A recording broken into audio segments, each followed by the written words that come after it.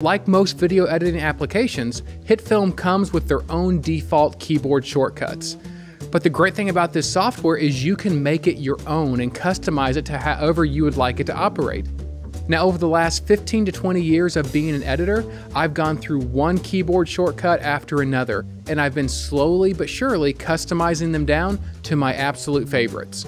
The keyboard shortcuts I'm about to show you are going to guarantee efficiency so that you can be your most creative with the limited time you have available in your schedule to be an editor. So with that, let's dive in. Okay, so here we are back in our interface. This is the same workspace that we created in the last tutorial. Yours should look very similar, if not identical.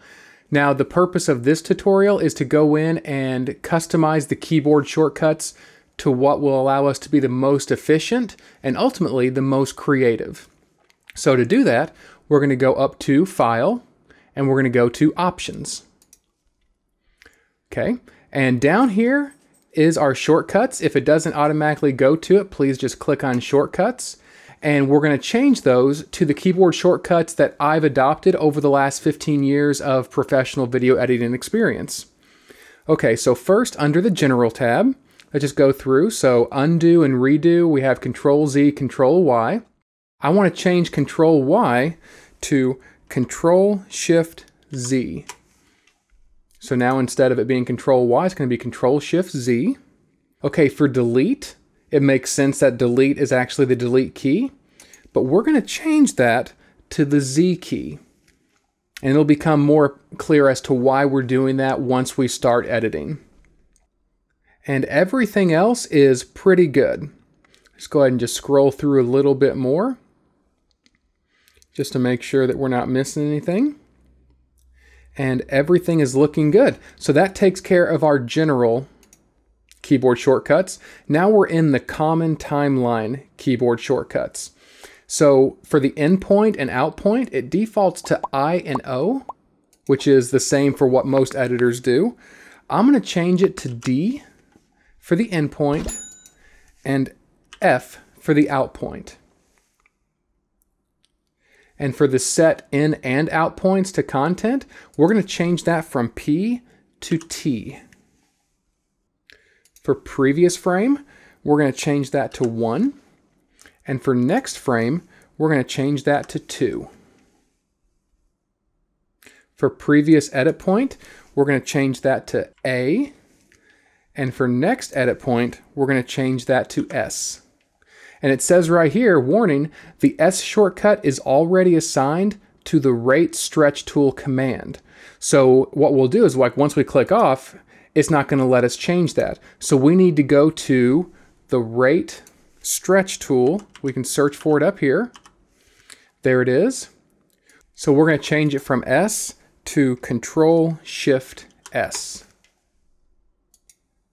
And we're going to do the same thing right down here, Control Shift S. It's the same tool, just at different times. So we've got that taken care of. We're going to go ahead and delete the search criteria. And we're going to go back down to next edit point. And now we should be allowed to change it to S. And everything seems to work just fine.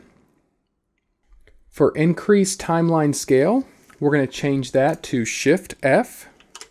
And for decrease timeline scale, we're going to change that to Shift G. Okay, the next one we're going to change is Slice Selected Objects and Layers. We're going to change that from Control Shift D to H. Oh, once again, we can't do it because it's already assigned to the hand tool. So what we're going to do is what we did last time. We're just going to go up here, search for hand. And there's the hand tool. So what we're going to do is we're going to change that to Shift H. And we'll do the same thing here.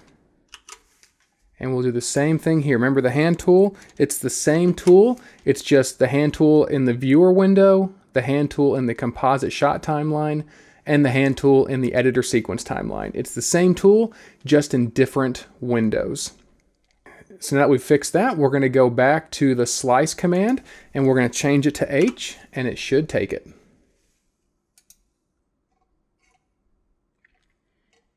And that's all we have to worry about for the common timeline. So we're going to go ahead and collapse this. And now we're in the editor sequence timeline. So we're going to change the slip edit tool to B, and we're going to change the ripple edit tool to Y. The roll edit tool we're going to change from E to Q, and we're going to change ripple delete to X. Make composite shot, we're going to change to Control-Shift-C.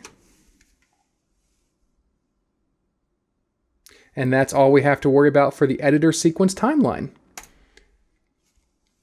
Now we're under composite shot timeline. And this one we're going to change make composite shot. We're going to change that one also to Control-Shift-C. And that's all we have to do under composite shot timeline. Now we're in the trimmer, and we're almost done with our keyboard shortcuts.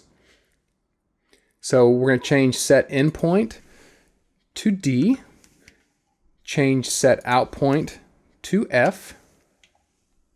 Previous frame will be 1, next frame will be 2.